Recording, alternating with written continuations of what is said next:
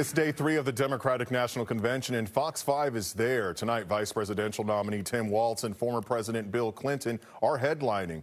The third day of the party's choreographed rollout of both the new VP candidate and Kamala Harris's pitch to voters.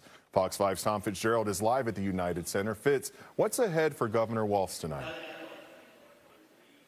You know, in a lot of ways, Shamari, Governor Walz faces two tasks tonight. On the one hand, he has to introduce himself to the country. On the other hand, he really needs to deliver home a lot of these messages that the Harris-Walz campaign is trying to get across. And the number one message from the Democrats' perspective is that a second Trump administration, they feel, would not be good for the country. So to that end, the governor takes the stage tonight right after he is going to be accepting the Democratic nomination for vice president. Now, unlike yesterday where they had that, dramatic roll call vote, this is going to be by acclamation. So basically, they will ask the convention, do you want Tim Walz as the vice presidential nominee? And they will say yes, and then it will be official.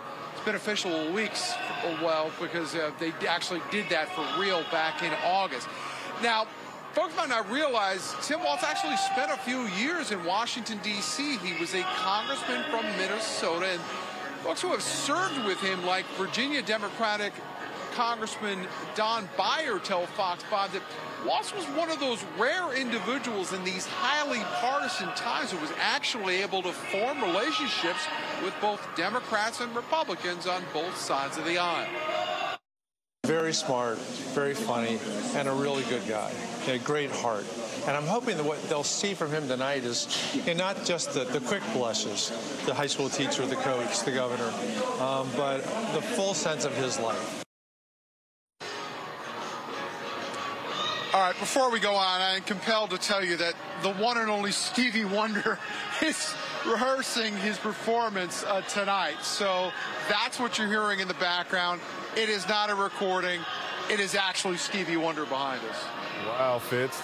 You get like a full view of a concert right now as he prepares. Now, how hard will it be for Governor Tim Walz to match the energy of last night's speech from Barack and Michelle Obama?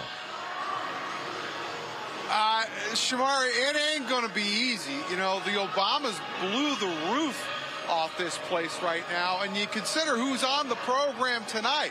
It's not only Governor Tim Walz. Bill Clinton is going to be speaking, and former House Speaker Nancy Pelosi. So, you know, there's a lot of big names, and, you know, Tim Walz is somebody who's going to be up there tonight. And, you know, if he can bring it, he's going to stand right side along with them. But, you know, it was an incredibly emotional night last night. There's no doubt about that. All right, Fitz, thank you.